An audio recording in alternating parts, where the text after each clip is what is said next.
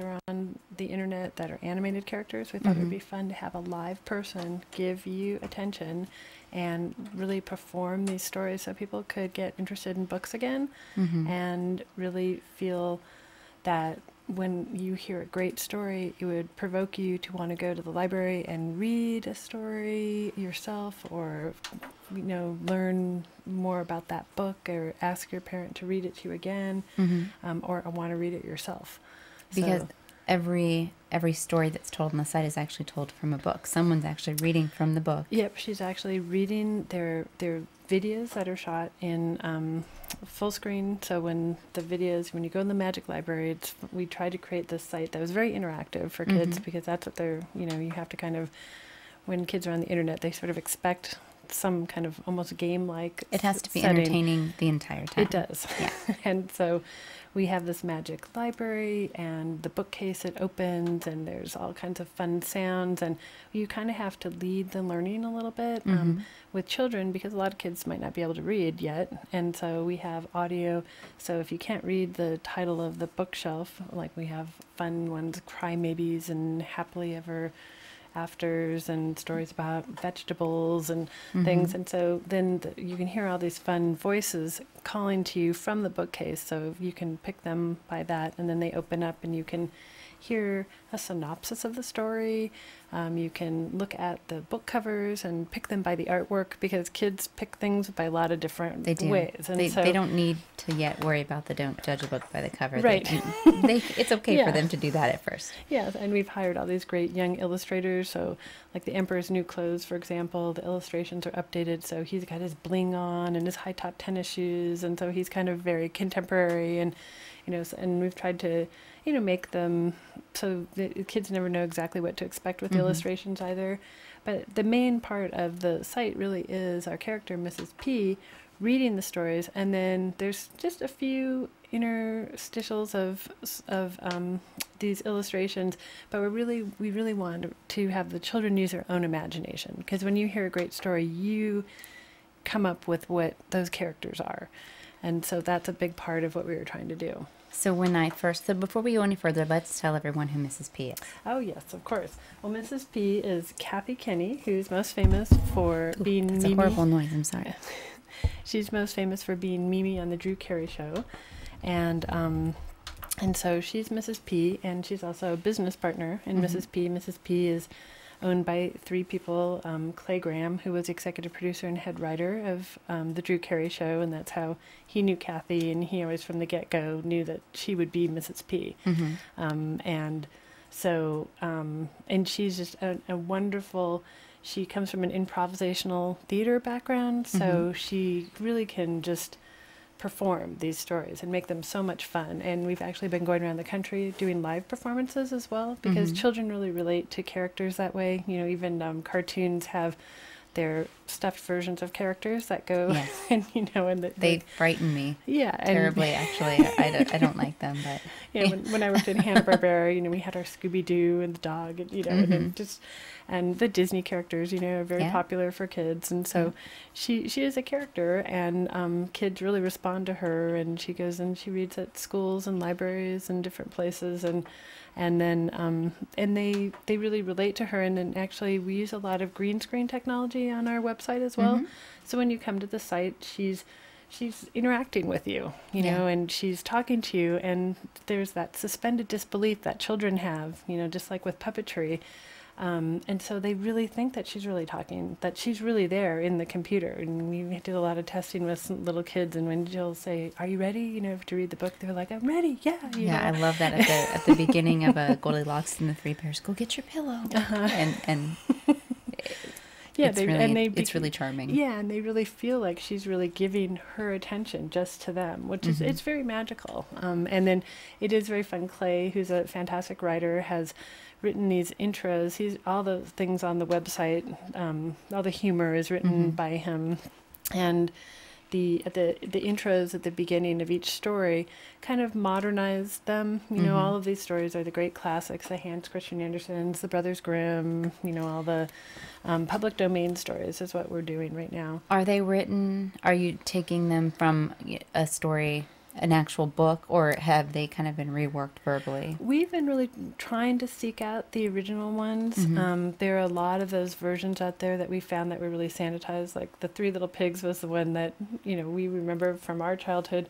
And I mean, the wolf goes down the chimney and he goes in the boiling pot and he's gone. Well, and I don't want to say it, but he dies. The way I remember it is he ate one little pig, and then he ate another little pig, and then the third little pig cooked him. Exactly. And if you go to the bookstore now, they have completely changed the story that they end up friends and they go off happily ever after. And so we were like, that's not the version we remember. So we actually really did try to seek out, and that's what's great about the internet. Actually, a lot of universities have really tried to find those original versions. So we use those original versions, but then we update the material in the front end.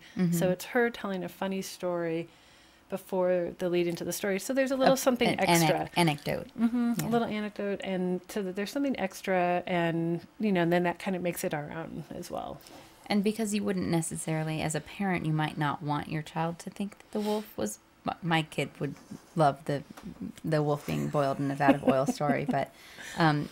you have age ranges listed for all of the stories. We do. And, only parents know their children best. So we do have a parent warning on there. There's a whole note to parents about what our rating system is, how we created it. And we did work with a child development specialist down in Los Angeles to have her help us with kind of what are the age appropriate things for kids. But again, there are some kids who are much more advanced and some that are very scared of things. And so, we hope that... parents do monitor their young children's use on the internet, and what we've really found is that Mrs. P, she's very, very popular with schools and libraries because it is a free website and there's no advertising, so that's very appealing for schools and libraries. And in fact, we're very proud because we just got the American Library Association honor of best site for kids. Fantastic. And so that's a big part of our audience. And so I think they definitely use the age appropriateness for their classrooms. But we did create a scary story room because we did get letters from kids. A lot of kids like to be scared. I don't know if you remember when you were little, but there's something really kind of exciting about being scared. Falls into that category. As long as you can be scared in a comforting environment. As long as you know it's going to turn out okay. There's something really exhilarating. So we did create this scary room, and so a few little kids are like, why does Mrs. P have a doll locked in a cage? And because there's a ghost parrot, and there's a creepy doll, Creepy Clara, and some little kids they're like, get rid of Creepy Clara. They don't like Creepy Clara, but then other kids love the scary room. So that's probably the only thing we've been written about that is that where someone on the site has been, either they love the scary room or they're too scared of the scary room. So I want to get into the back end of the site a little bit and the technology behind it. But before I do, you brought some drawings. Oh, yes. Mrs. P has been, like I said, going around the country, and she reads to children at different bookstores and schools, and they send her these personal thank you notes. And I just wanted to share, how they visualize her. You can see her red wig, and they just love to... they take her little logo, and then this one's just so precious where how little they make themselves. And she's so giant, and then they write, thank you, and it's just so cute how they have their little books, and they put the books all over, and they're very and this one's great. Where they're very, very tiny, and she's very, very big. and they really just have fun. And this person, she reads from a magical book, just like she does on the website when she does live performances. And this child actually drew a very nice magic book and just wrote, thank you for inviting us to the field trip. My favorite part is when they read Jack and the Beanstalk story. Thank you, Mrs. P, for reading us. The story is very, and you have to read how they spelled beautiful. Aww. Buteilful. And they're just so, and the letters that they write on the website are like that too. They're just, we were wondering if children were really writing them. But I was like, I don't think the parents could come up with the spelling as great as this if they were trying to do that. So I agree. Okay, so let's start with the iPhone, iTouch. So what we did with Mrs. P is we filmed, our whole site was created in a programming language called Flex, which is not that usual. It's not the run-of-the-mill language that people code in. And we did that because the whole site is done in Flash, and we try and load everything before you get there. And so it does take, we have some interstitial pages to let you know that there's all this stuff that's going to happen, because we have a ton of video, and everything in the room is interactive. So there's her window, people come to visit her, and there's kids' videos and kids who talk to Mrs. P in the window, and the flowers change, all her picture frames, and so there's a lot of content. And it's kind of a technical challenge to figure out how do you preload all that content, or do you, at the time that someone clicks on it, do you want it to open up another window and load? And we didn't think that was very magical. No. So we really, we were trying to do something where maybe the internet's quite not there yet. Maybe a little step ahead of that. And so we also wanted to stream all our content, because the site is free. Our model for making money is that we license our content other places afterwards. So we didn't want people to be able to download our content. And so we're the first people in the world, actually, or one of them, to be the first commercial website to use the Flash Media Server 3.5, so with dynamic streaming, so that it can be smart enough to know, like, oh, you only have a connection that's this speed. Well, I'm going to go pull, and we make videos in multiple sizes. I'm going to pull this size so that you can get the best experience possible. And right now, what we launched in November of last year, so just been up for maybe about 6 months. And we did put a little test to let you know, like, you might be speed of a horse or a Toyota, or, we have these different categories. But to help you, if you don't have the greatest connection home, you could let you know which features you could turn off to make it faster, so that the videos will work better for you. Because there are a lot of challenges, and you want people to have a good experience. Correct. And maybe everything all at once isn't the best experience for everyone. Right. And so, if like, well, I just really want to watch the video, and I'm not going to do all this other stuff right now, you can turn those things off so that the video will work better. And so that's one of the little icons on the actual site. And then a lot of people requested, in Mrs. P, we tried to, with Kathy and Clay, they really worked together to create this voice of the character and her personality, and she has kind of a fun Irish accent. Yes. And so that she would be something that parents would also enjoy. Maybe, if you're a parent and you have to listen to sometimes things probably over and over and over again, and you might like go, oh, with some of the... Please, no more. Yeah. I haven't reached that point yet. I'm fine. With Mrs. P, that's good. So it was a good voice. Yeah, so we tried to have a voice that you might be kind of pleasing, to like, if you're a parent, you have to listen to that story over and over again.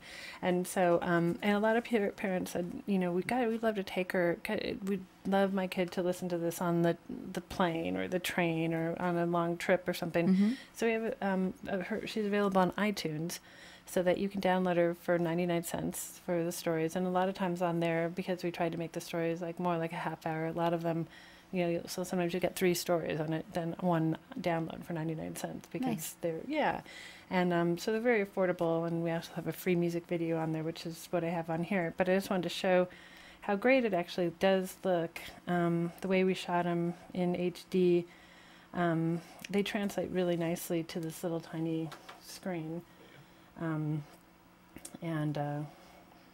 So that people can enjoy them on this small format as well. On those long plane trips and train trips. Yeah. Or, I don't know, if you're me and you're sitting in a restaurant and your child just really would like the food to come.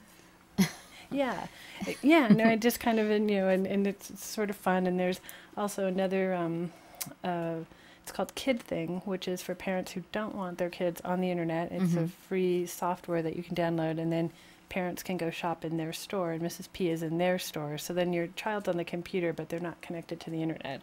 But you've already downloaded Mrs. P onto your in your store, and your kid can pick, and they have other great, they have all the Dr. Seuss and Mrs. P and some other stories. And so, and that's kind of what we're doing, is trying to find these other venues where parents can pick and choose which venue that it is that they want to have their child. So MrsP.com is the destination, and everything that you have is there.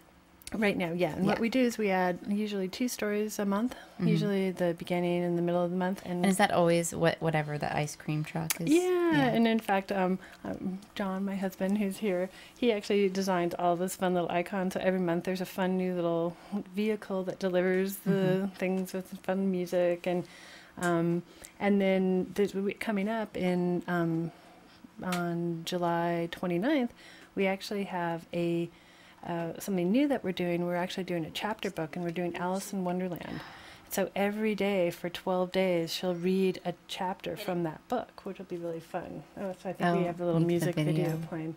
So this is Mrs. P's theme song, and you can download this, and it's very kid-like, and you can download it on the on iTunes for free. And we put it up, and I tweeted about it, and I got 17,000 downloads. Wow. I know, I was like, wow, there's a lot of people on Twitter that the mom blogs go out to, and they like free stuff right now. Free is very big. So yes, free is the new free. Yeah. So that's our, she has, and that actually was written by one of the lighting crew. As you know, we shoot actually down in Los Angeles and Hollywood, and everyone who's in the entertainment industry actually likes to do something on the side. So everyone does something else. That's right.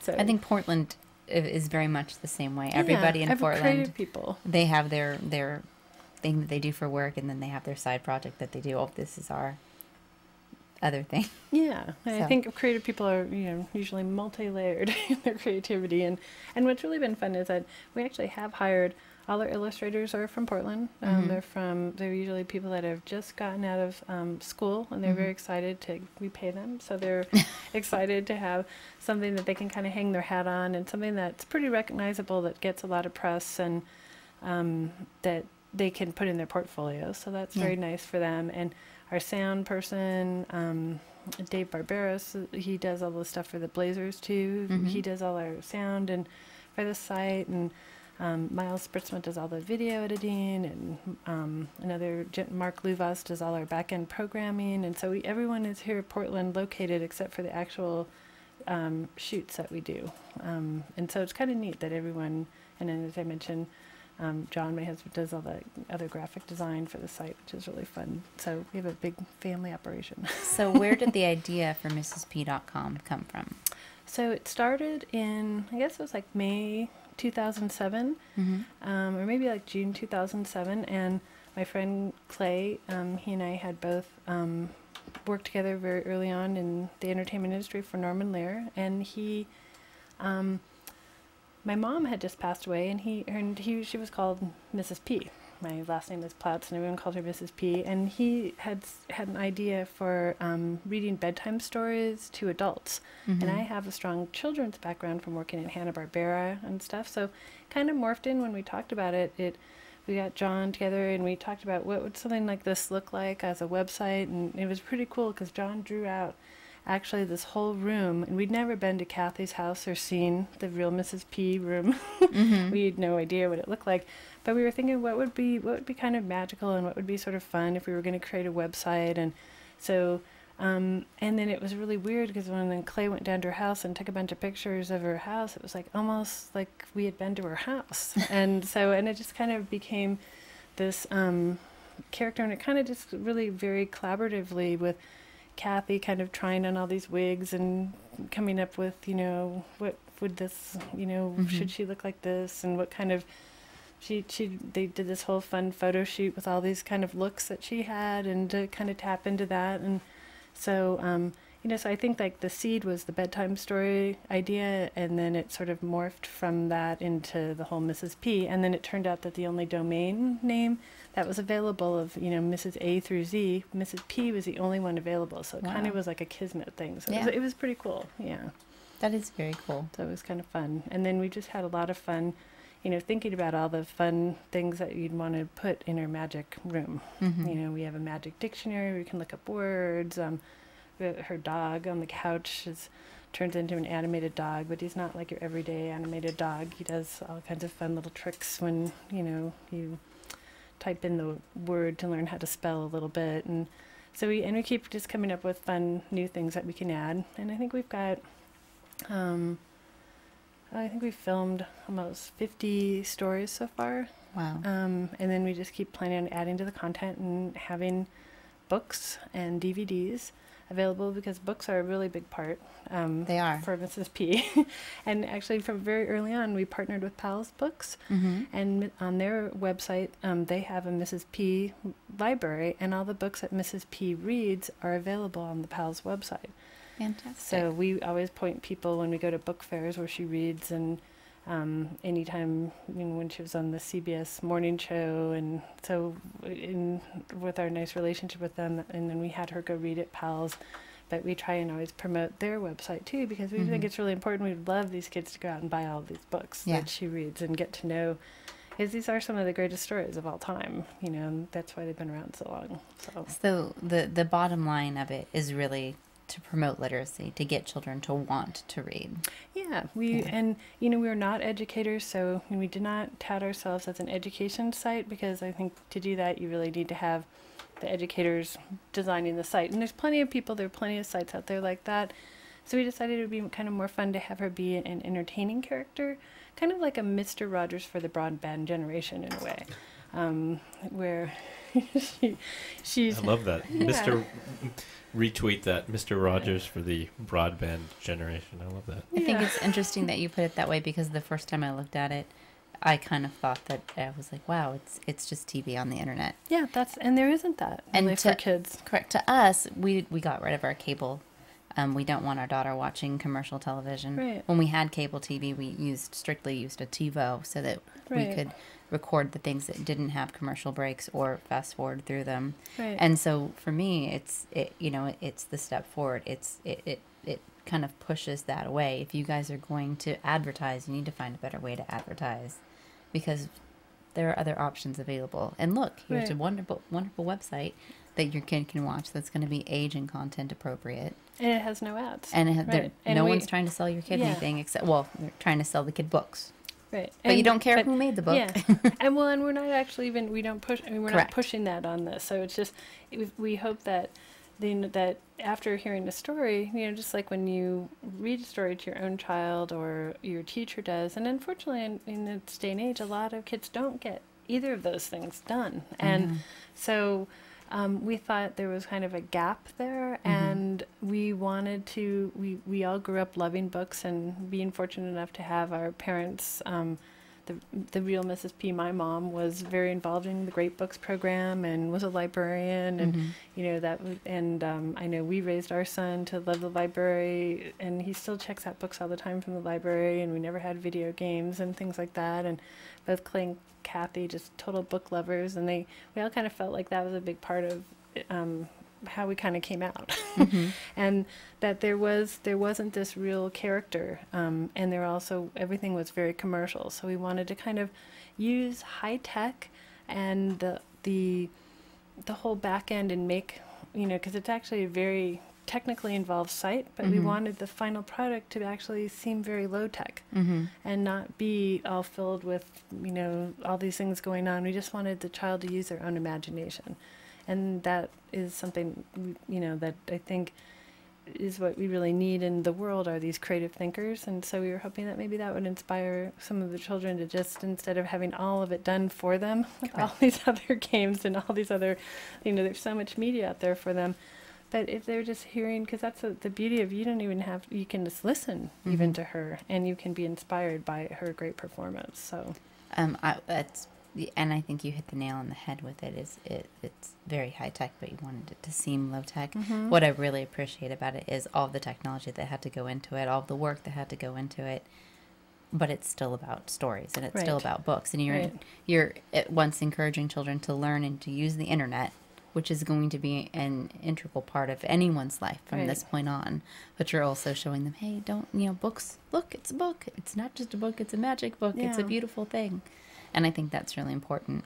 And I think that there's a point right now where some people are like, oh, well, no, we'll just do this on the computer and it doesn't matter anymore. And we still have shelves and shelves and shelves of books in our house because we can't not have them. And our daughter has shelves of books, and we're probably turning her into a pack rat, but that's beside the point. That's a good kind of pack rat, right? And you know, I love the tangible book, but we also know that we live in a world right now where technology is something that younger and younger they're starting to use. So that's why we decided, like, well, let's try and fill this kind of gap. And not that we don't want to replace reading to your child at all, but we do, you know, with teachers, for example, we have read-along options on all the books. And so if the teacher's actually reading that book, but then a kid needs a little more help, they can actually, a lot of the schools now have, thanks to the, you know, Bill and Melinda Gates Foundation and stuff, they've actually there's a lot of computers in schools and in the libraries. So maybe the kids could go and they could even do the read-along options. And we've gotten letters sent to Mrs. P from kids in Japan that are learning to speak English from reading along with Mrs. P, which I'm like, that's so cool. That's very cool. You know, and also even older kids than I would have thought who like to hear a story from Mrs. P as they're finishing up their homework or they need a break, and they're actually like in high school, but they just find it comforting.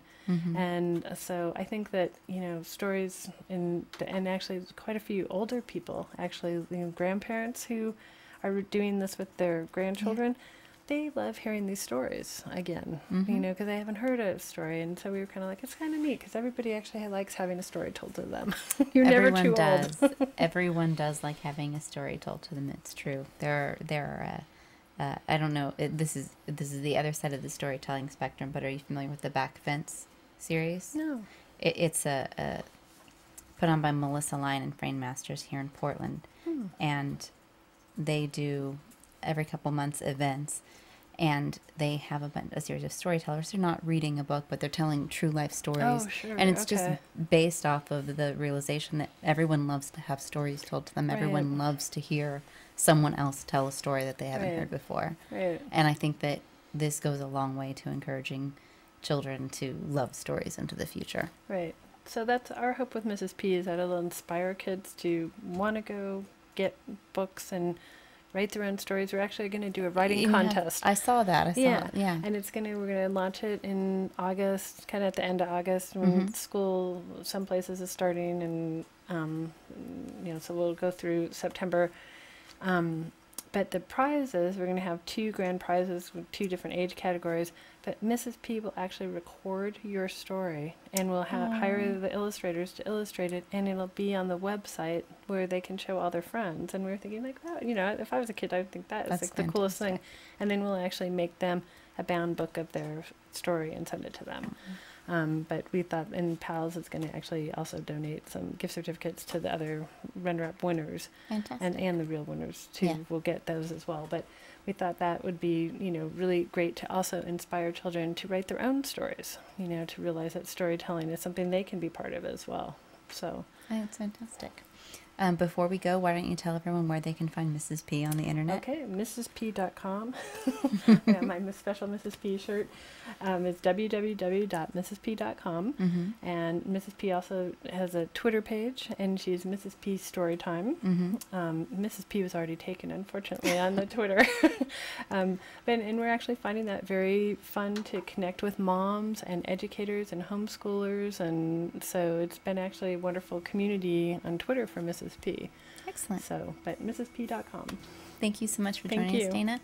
Join us next week when we talk with Nate Angel. And also, if you're going to be at the Web Visions Conference, come by and see us. We'll be in the exhibition hall. We'll be broadcasting live Thursday and Friday. Stay tuned for After Hours. Good night, everybody.